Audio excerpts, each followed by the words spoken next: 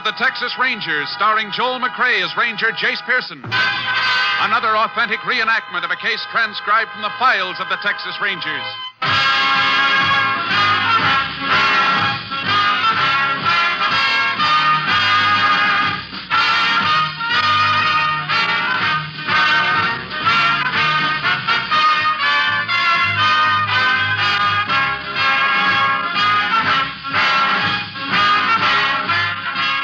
Names, dates, and places in the following story are fictitious for obvious reasons.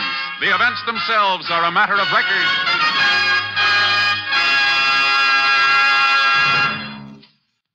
Before we bring you today's story of the Texas Rangers, let's talk a moment with Phil Harris and Alice Faye during a break in the rehearsal for today's Phil Harris, Alice Faye show. Thank you, Bill Foreman. You know, folks, I welcome this opportunity to talk with you about the great lineup of stellar entertainment in store for you this evening right here on NBC. Right after Tales of the Texas Rangers, Tallulah Bankhead will bring you all of her darling guest stars on the big show. And I know that she has some of your favorite entertainers with her today, and I hope you'll listen to the big show. And then right after Tallulah and her guests, it's time for my show, the show... Our show. You could be right.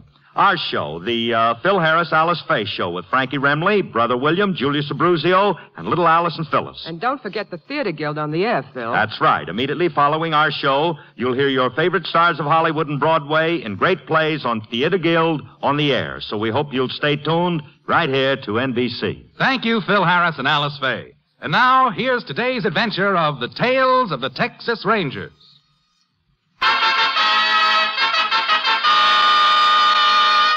And now, from the files of the Texas Rangers, the case called Prelude to Felony.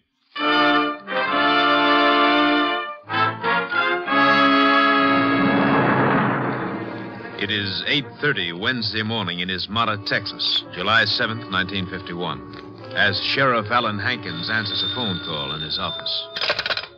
Hankins speaking. Sheriff, this is Buck Watley. Oh, morning, Buck. What can I do for you? Well, first off, you can help me locate 4 calves that were stole off my place last night. You sure they couldn't have strayed somewhere? Sure, I'm sure. Had 8 of them in my field out yonder. This morning, 4 of them's gone. No fence is broken. No way they could have got out. Somebody took them, that's all. How long they been missing, Buck? I told you, just since last night. The kids were riding across the field on their way to school just now. Heard the old cows bawling and carrying on. My kid Reno's pretty smart. Yeah. She turned back and seen some of the calves were missing. Well, did you take a look yourself? I sure did. I only got about 14 head of my whole place, Sheriff. And I'm telling you, I ain't mistaken. The calves are gone, and you got to help me find out who took them. I'll come right on out, Buck, and see what we got to go on.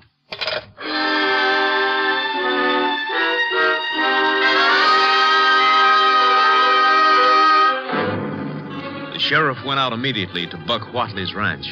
Upon investigation, he could find no clue to the whereabouts of the missing calves. And by 10:30 a.m., he had called for the aid of a Texas Ranger. Ranger Jace Pearson was assigned, and approximately 11:45 arrived at the Whatley Ranch. Hello, Sheriff. Well, howdy, Jace. Mighty glad to have you give us a hand. This is Buck Whatley. Morning, Ranger. Morning. Is this the gentleman who thinks he had some cattle stolen? Think? I know. I had 8 calves out in that field there, and 4 of them's just disappeared into thin air. I just came back from checking the fences, and there's no way they could have strayed, Jace. What is it, Reno? We're busy. You kids beat it now. Whoa, whoa.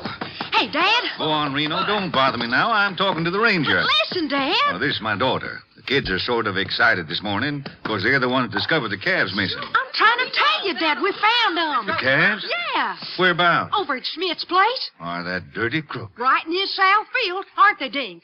Yeah, that's right, honest. Oh, shows you never can trust anybody. Are you sure they're your dad's calves? I'm dead sure they are. You see, we took a shortcut over by his place on our way to school, and we just happened to see them, 4 of them.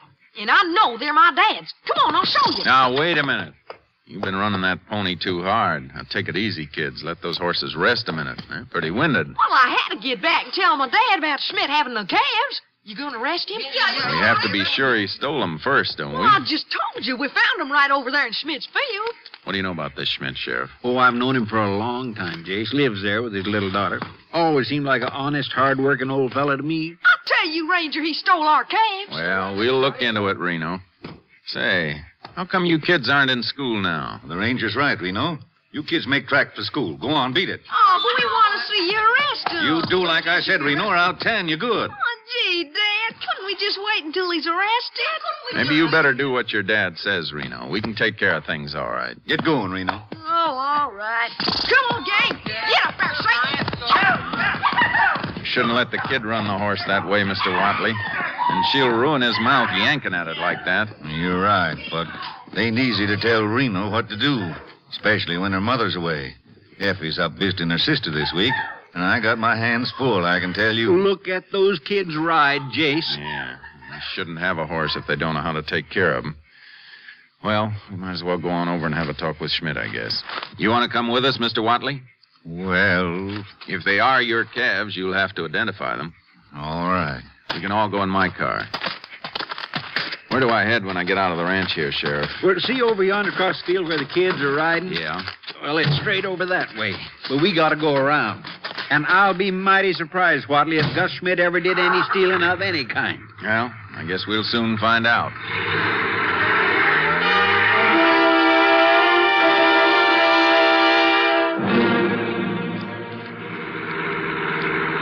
Well, this is the place.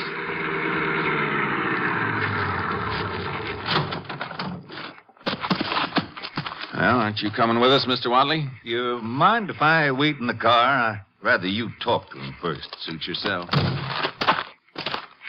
Well, there he is, coming around the house now. Hey, Schmidt! Yeah? So, Sheriff Hankins. I didn't see you drive in. I was out in the back making some sausage. Gus, this is Ranger Pearson. Oh, yeah? Wonder if you could answer a few questions for us. Naturally. Yeah, of course.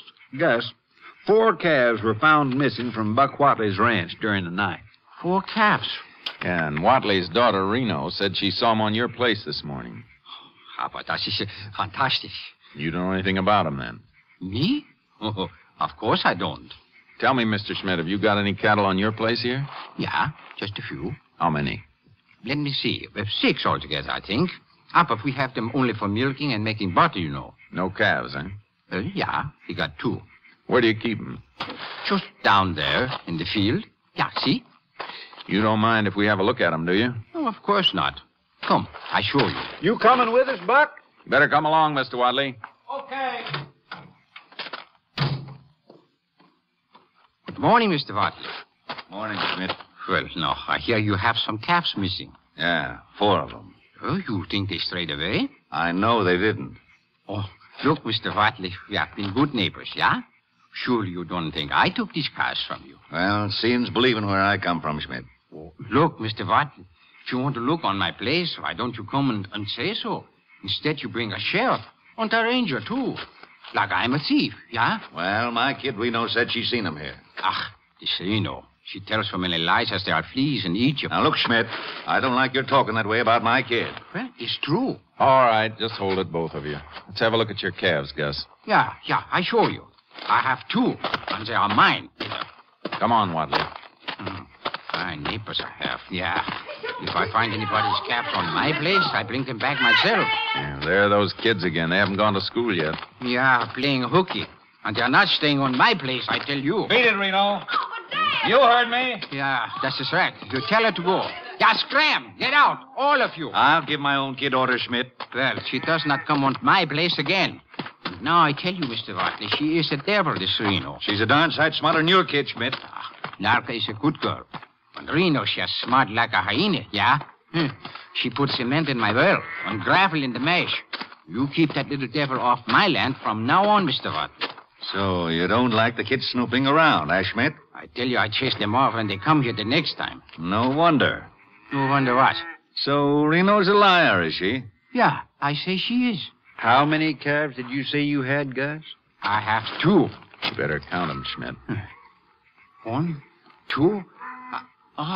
Yeah. 3, 4, 5, 6. You got 6 here altogether. Yeah, it's true. And 4 of them is mine. How about that, Mr. Schmidt? Well, weiß nicht, I don't know. Gus, I'm afraid you've got a little explaining to do. But what can I explain? I got 2 calves, And here is 6. I don't know how they come to be on my place. Oh, yeah. Now, wait a minute, Wadley. Mr. Schmidt, 4 of these aren't your calves, then? No. You haven't any idea how they got here? 9. If they are yours, Mr. Wadley, take them away. I don't want anything that is not my own. Well, I guess we found what we were looking for, Buck. Yeah, we sure did. So, Mr. Wadley, I'm sorry they should be here on my place.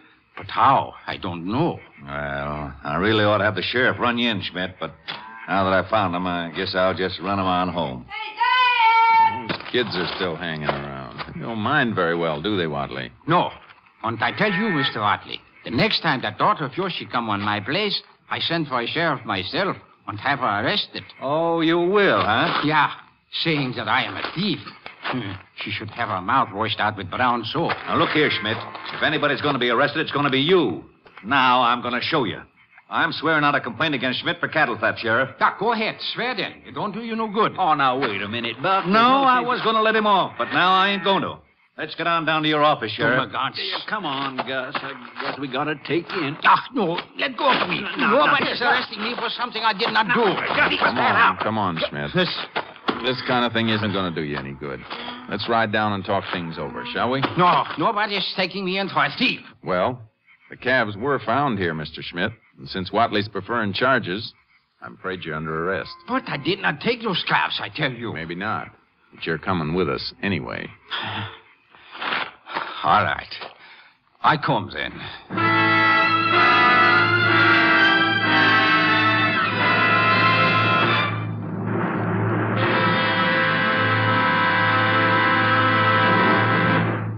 In just a moment, we will continue with Tales of the Texas Rangers, starring Joel McCrea as Ranger Jace Pearson. Today, more than ever before, America needs all of us. It needs every ounce of manpower that it can muster to outproduce the world.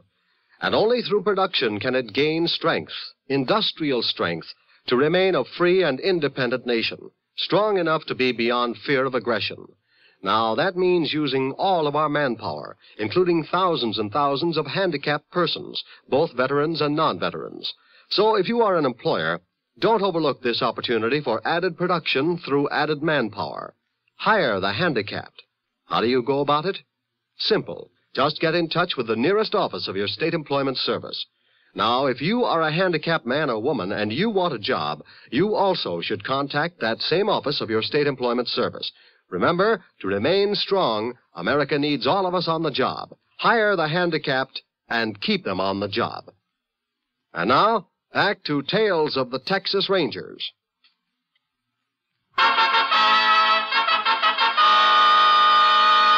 We continue now with Tales of the Texas Rangers and our authentic story, Prelude to Felony.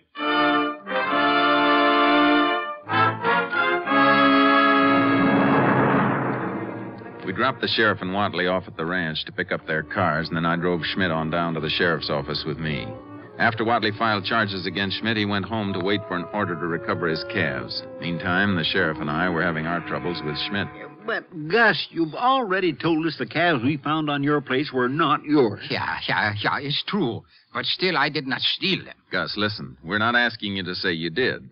All we want you to do is sign a statement that the calves don't belong to you. No, I'm not signing no statements that I am a thief. Gus, look, my secretary here has been taking down everything you've said in your own words. Just let her type up a statement and then sign it, and we'll let you go home. Yeah, well, how long will it take? Only about a half hour. No, I cannot do it.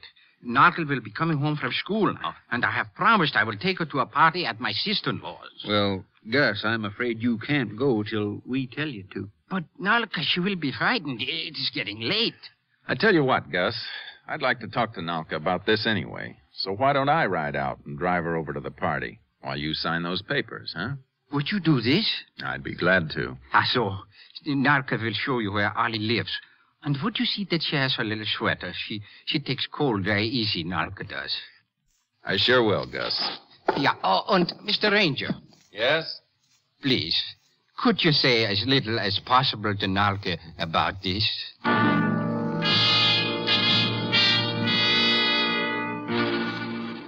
While the sheriff was holding Schmidt at the office, I went out to his ranch to get the little girl.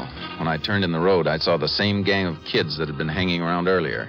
They were gathered in a bunch by the ranch house porch. When they saw me drive up, they mounted and took off in a hurry down the road. Nalka? Who is it? I'm Ranger Pearson. Say, what's the trouble? You're going to a party, aren't you? Your eyes will be all red. Nothing's worth crying that hard about. I don't want to go to the party now. What were those kids saying to you just now, anyhow? They said my father's a thief. Who said that? Reno and Dink, they all did. They said he's a thief and he's going to jail.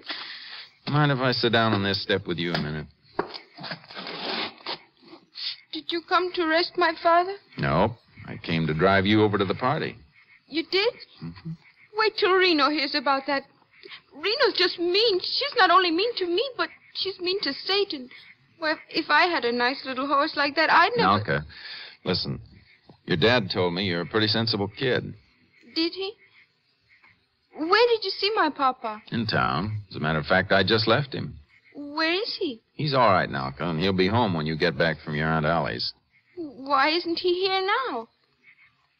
If you know anything about my papa, then you better tell me. Especially if it's true what Reno said. What did Reno say?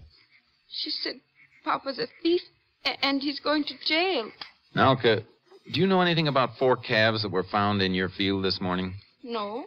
You sure? Yes. I mean, yes, I do. I took them.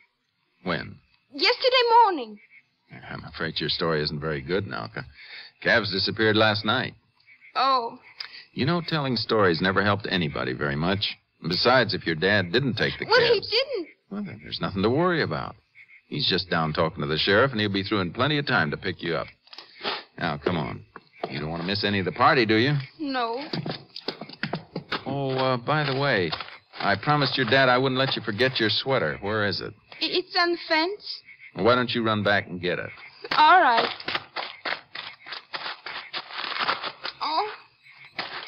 Oh. What's the matter, Nalka? I can find it. It isn't here. Are you sure you didn't leave it in school? No, it was right here. They took it. Now I know why Dink was acting so funny. Who's Dink? Oh, he's Reno's boyfriend. He was making fun of my sweater. I guess he stole it. That's what he did. Couldn't you arrest him? Well, not unless I was really sure he took it on purpose. Well, he did. Where does Dink live? He lives over on the other side of the wash. Well, let's stop by that way, shall we? Yes. Come on, then. Let's go. Climb in.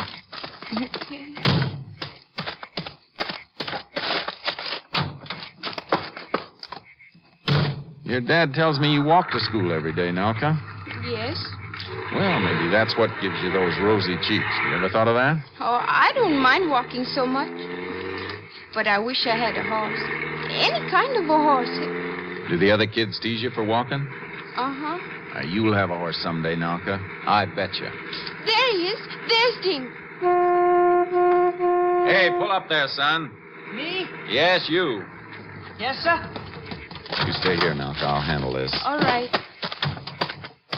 You want me, Ranger? Yes, I want to talk to you. Yes, sir. Did you take a red sweater from Schmidt's place just now?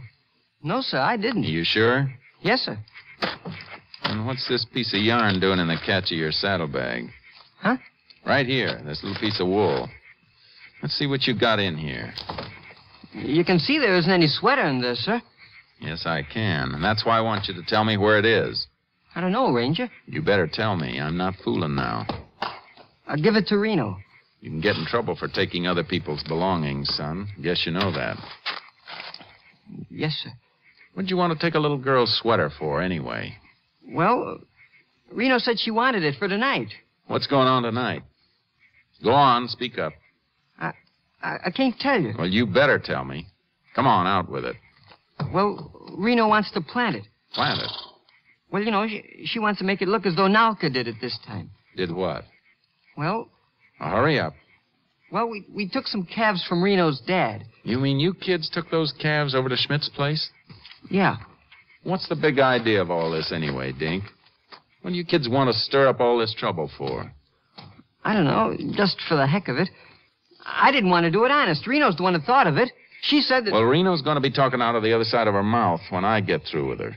Now, tell me, what is it you kids are up to tonight? Well, we was going over to Cafferty's... And steal some more calves, I suppose. Well, yeah. And leave this sweater so little Nalka'd get blamed for it, huh? Well, gee, Ranger, I didn't want to do it honest. Reno's the one that thought it all up. Now, listen, Dink. I want to tell you something. I've been a ranger for a long time, and I can tell you the jails are full of people that let somebody else talk them into doing something they knew wasn't right. Yes, sir. What time are you meeting? 9. I don't want you to say anything about this to Reno or anyone else. Do you hear, Dink? Yes, sir. But, gee, I'm going to feel like a stool pigeon tonight. I'm leaving how you're going to feel tonight strictly up to your dad. Come on, Dink. Where do you live? Right over there in that white house. All right, get moving. I'll be along in a minute. Yes, sir.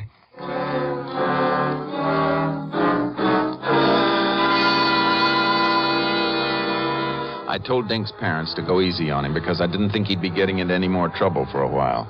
But I asked them to see that he didn't leave the house or use the telephone at all that evening. Then I took the little Schmidt girl over to her aunt's. By this time, I was pretty sure the best person I could get to help me was Reno Watley's father. So about 8:30, I went out to call on him at his ranch.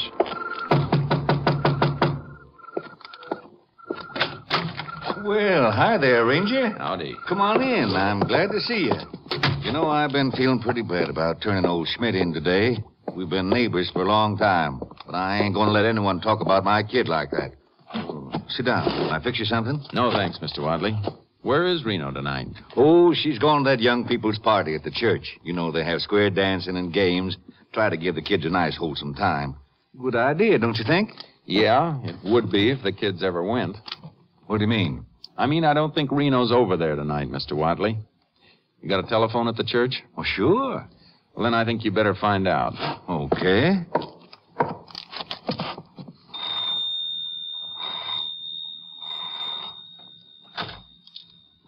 Hello, Mrs. Crane? This is Buck Watley. Can I speak to Reno, please? Huh? Well, if she does come in, tell her to call her dad, pronto. Well, Mr. Watley? Look, Granger, would you mind telling me what this is all about? If you know where my kid is, I'd like to know. Is she in some kind of trouble? I'm afraid she is, and she's heading for more. That's why I came out to see you tonight, about a little matter of cattle theft. Cattle theft? It was your own kid stole those calves and drove them over to Schmidt's place. Huh? What are you talking about? Simply this. Reno and her friends thought they could put the bee on old Gus. But what in blazes would make Reno want to do a thing like that? Well, the whole gang of them out here seem to get some kind of excitement out of making mischief for people. I'm afraid Reno's at the root of it. Are you sure about this, Ranger? I'm pretty well convinced. And the worst of it is, tonight they're planning to steal some calves from Cafferty's and pin the blame on Nalka. Schmidt's little girl? But why? Well, it seems they've got it in for her because she's shy and doesn't have a horse of her own like the rest of them. Do you mean those little whippersnappers that do that just because the kid don't have a horse to ride? Yeah, I guess without one, she couldn't be one of the gang. Reno's just a kid, but I never thought she was mean. And I just can't believe she'd take anything that didn't belong to her. Well, I heard you tell Schmidt this morning that seeing's believing. Yes? Well, then I think you better come along with me tonight. What do you say? Yeah. I think maybe I'd better.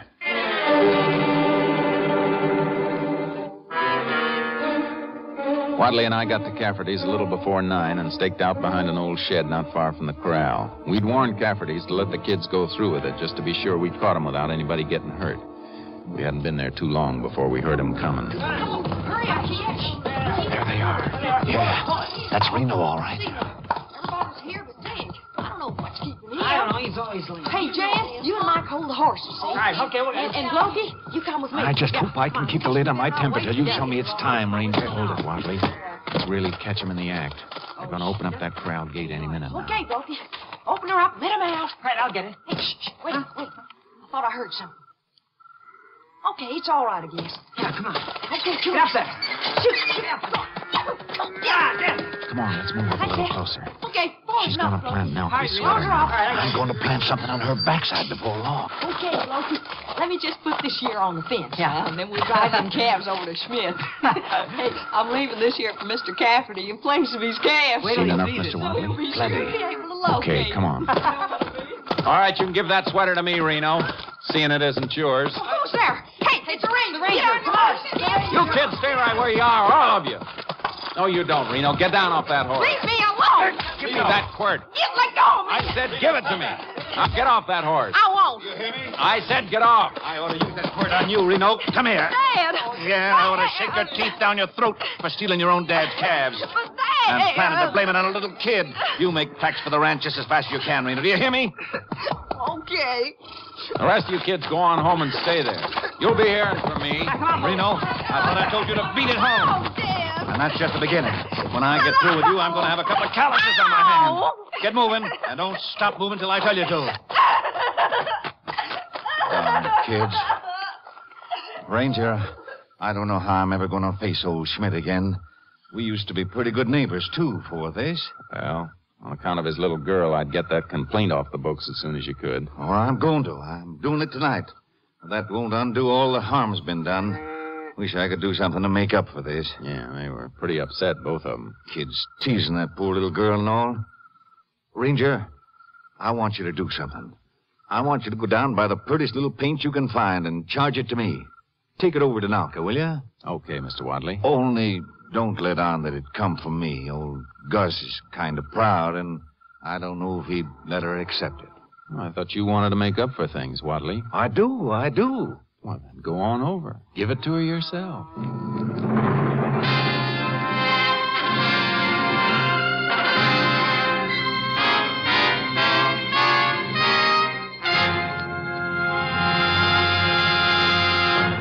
In just a moment, we will tell you the results of the case you have just heard.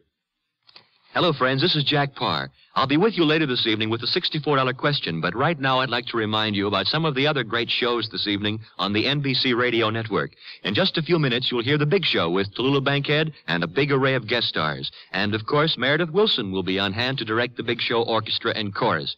You will hear 90 minutes of scintillating comedy and music today on The Big Show. And then, right after The Big Show, stick around for the Phil Harris Alice Faye Show with Frankie Remley, Julius Abruzio, Brother William, and the entire Harris household. It's a program that's sure to please you. Later today, Theater Guild on the Air will bring you stars from Hollywood and Broadway in an exciting Broadway play. And right after Theater Guild on the Air, I'll be back with a pocket full of money and the $64 question. I'll be talking to a lot of contestants tonight, and maybe you'll hear one of your neighbors. So why not stay tuned right now to the NBC for a whole evening of great entertainment? I'll be looking for you in our radio audience tonight. And now, let's get back to the tales of the Texas Rangers.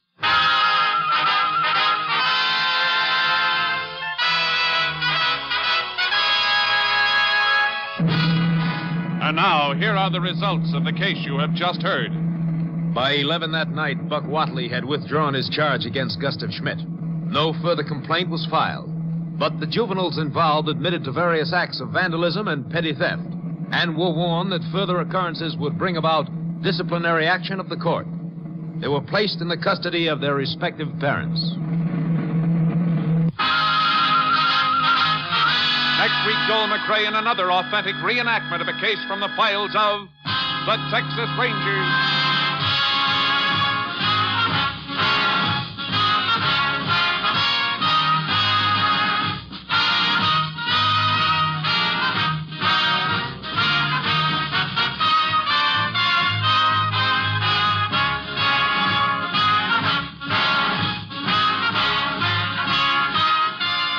Joel McCrea will soon be seen in San Francisco Story, a Warner Brothers release. Colleen Collins played the part of Reno Whatley. Buck Whatley was Ed Begley. Marion Crucian played Nalky Schmidt, and Forrest Lewis was Gus Schmidt. Parley Bear played the role of sheriff. Others in the cast were Tony Barrett and George Peroni. Technical advisor was Captain M.T. Lone Wolf Gonzalez of the Texas Rangers. This story was transcribed and adapted by Betty Mears, and the program was produced and directed by Stacy Keach. Hal Gibney speaking. Next, enjoy comedy, drama, and music on The Big Show on NBC.